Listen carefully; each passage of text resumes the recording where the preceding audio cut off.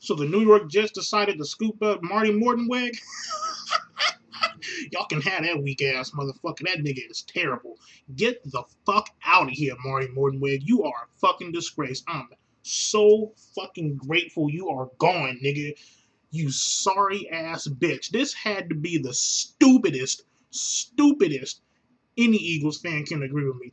This had to be the stupidest fucking offensive coordinator this world has ever in the fuck ever have seen, dude.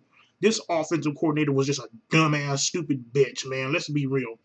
The only motherfucker that I know, even Cam Cameron wasn't this fucking stupid.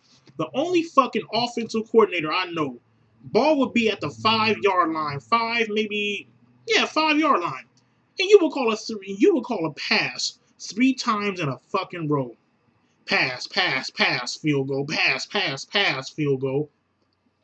You know there is a such thing as running the ball.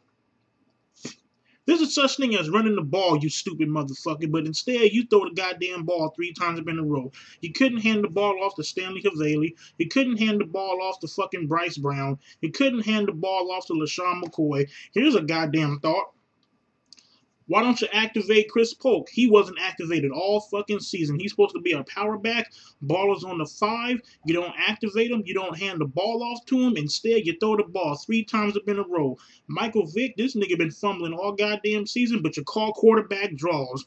Now, I know Michael Vick had a little bit to do with them quarterback draws, but Marty Mortenweg, you are a dumb motherfucker, dude. Thank God you are gone. New York Jets, y'all some stupid motherfuckers for picking him up. God damn, who the fuck is y'all owner? Y'all some dumbass niggas for picking him up. Shit, I wouldn't want that nigga on my team with a 10-foot pole, man. I wouldn't want that nigga with. I would not want Marty Mortenweg within 10 inches of my fucking football team. That nigga is garbage, man. So have good fucking luck. Don't let the door hit you where the good Lord split you, dog.